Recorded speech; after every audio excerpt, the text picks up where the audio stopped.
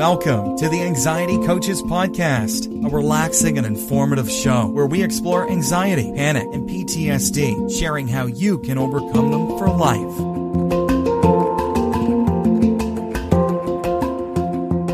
Aloha! Welcome back to the Anxiety Coaches Podcast. I'm your host and coach, Gina Ryan, and I am so happy to be with you again today as together we can consider the many ways to bring your mind and body back to its natural peace and calm. In today's episode, I wanted to talk about going through a little bit of a love and kindness for yourself kind of meditation, a little guided meditation to just maybe give you the idea that you need to have some special kindness and cuddliness for yourself. I mean, I bet that by this time of year, this is being recorded at the end of December, and we are all kind of in the mode of the holidays, the winding up of the year, much going on, maybe travel, gift giving, holiday celebrations, a lot on our plate. And so what I wanted to do was have you take a moment, maybe come back to this podcast at another time, even that's, I don't know when you're listening to this, you could be at the gym for all I know, but to just have a little bit of a guided meditation for yourself, giving yourself love and kindness. You've probably been doing this for other people all year long. And now I wanted you to take some time to focus on giving yourself love and kindness. There's so much that goes on in our life that we forget to do what we need to do to keep ourselves on keel.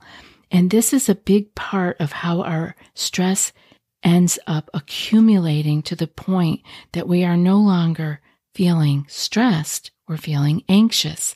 And we're no longer feeling anxious, but we're feeling panicked because we haven't taken any time to break the cycle, to break the constant accumulation of one more thing. And I know even myself at this time of year, I can feel like I didn't do enough, or maybe I should have done more. And so we have to stop that and be grateful for what we were able to do, to be kind to ourselves for the things that we did accomplish, and to just let it be at that. Most people who are anxious, that have the kind of stress that builds up into anxiety and panic, are usually people who are very much on top of things, always trying to do the right thing, always concerned that they didn't do enough. Most people who have this kind of anxiety are not people who are skating through life just ignoring other people and only doing what they want. It's quite the opposite. They tend toward the side of being neurotic and wanting to take care of everything and have things be the best that they could. So it's important for people with stress and anxiety to take these moments for yourself, to just be you, to just give yourself the same kind of love and care that you would give to someone else in your life. Now, before I get started with the guided meditation, I wanted to thank BetterHelp. This podcast is sponsored by BetterHelp Online Therapy, and I hope that you will check out betterhelp.com/ACP. Life is full of stressors, and it doesn't matter who you are or what you have, your life is probably stressful.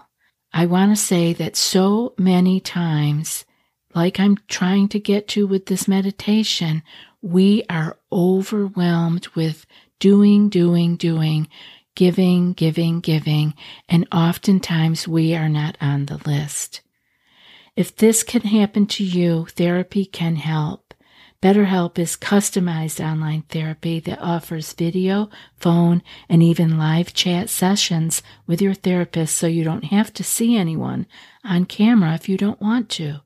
It's much more affordable than in-person therapy, and you can start communicating with your therapist in under 48 hours. Unload the stressors and get some unbiased feedback. You'd be pretty surprised at what you might gain from it. See if it's for you. This podcast is sponsored by BetterHelp, and the Anxiety Coaches Podcast listeners get 10% off their first month at betterhelp.com/ACP. That's BetterHelp.com/ACP. So let's get comfortable. If you are busy and you want to just listen to this, that would be awesome.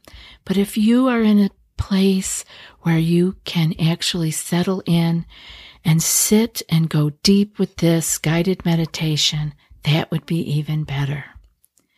I want you to be comfortable, but I want you to be in a state, a position that you are alert and aware, to be upright with your spine and your neck and the crown of your head pulled up toward the sky. Gently pull your shoulder blades back and pull them down and raise your rib cage a little. These small shifts that we make will create a true physical openness for your heart, an openness consistent with the positive emotions that we are aiming to cultivate here. Gently lower your gaze to reduce distractions. And if you're comfortable enough where you are, close your eyes. And in the silence of your mind, you can continue to say the phrases of loving kindness silently to yourself that you hear me say. Here you can take a few breaths and bring your awareness now to your heart. Visualize how each in-breath affects your heart physically. Breathe normally, making no special effort to breathe in any particular way. Just let it flow. And continue to rest your awareness on your heart. Consider how each in-breath nourishes you as your heart drinks in the precious oxygen. This oxygen moving from the nearby air through your lungs and then into your beating heart and bloodstream is the most basic and constant connection between you and the world around you. This simple act of breathing knits together all that is within you with all that lies beyond your skin. Each new breath creates a unity of life as all people share in the nourishment that the earth's atmosphere freely offers. Check in now with how your body is feeling. Have you noticed any aches or any pains in your body? How about your mind? Any worries or areas of tension? Or are you in an excited and caught up in some eager anticipation? Whatever you're feeling, there's no need to push it aside. Pleasant or not, let that feeling in. Accept it as part of what it means to be you at this very moment. Meet the feeling with curiosity and openness. Note how it registers in your body and how those sensations change subtly from one moment to the next. Whether your current experience is pleasant or unpleasant, just witness and accept it. Whether events in your life are presenting you with good or bad fortune, just witness and accept those events. See them as part of the inevitable ups and downs that all people experience. Just as surely as all people face good and bad fortune, all people all the world over yearn to feel good, safe, peaceful, and healthy. Alongside your awareness of suffering and the fundamental sameness of all people, you can choose to wish yourself well. You deserve this kindness as much as anyone. Begin by lightly calling to mind your own good qualities. Let these qualities remind you of what's good in you. What touches your heart about yourself? Then gently offer the classic wishes of loving kindness to yourself. Choosing phrasing that speaks to your heart. May I feel safe and protected. May I feel happy and peaceful. May I feel healthy and strong. May I live with ease. See yourself as being a dear friend to yourself. It might help to first imagine the warmth and tenderness that you might feel toward an infant or a kitten, as innocent as these small creatures can be. Experience how your face softens and your heart expands in their presence. Now imagine directing these same feelings of warmth and tenderness to yourself.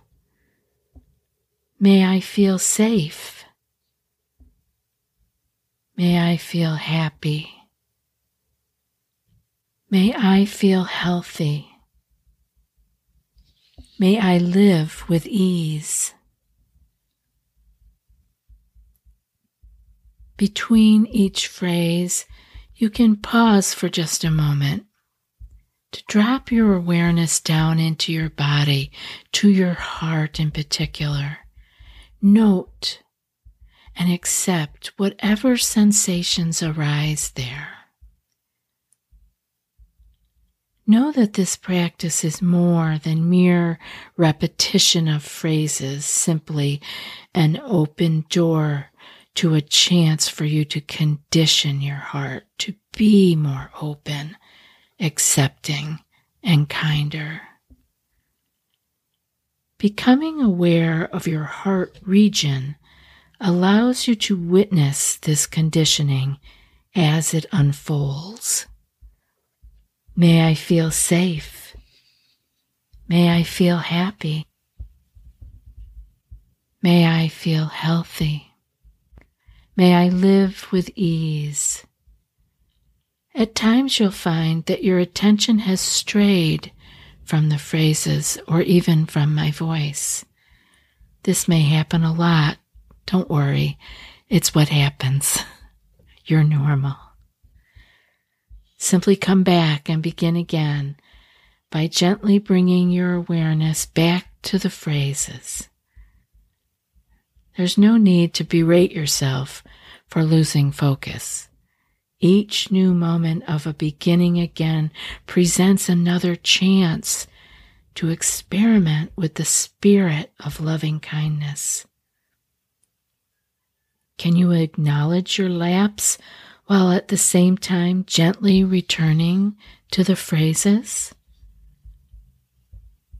What would it take to set aside all harshness and begin again with a kind and loving attitude toward yourself?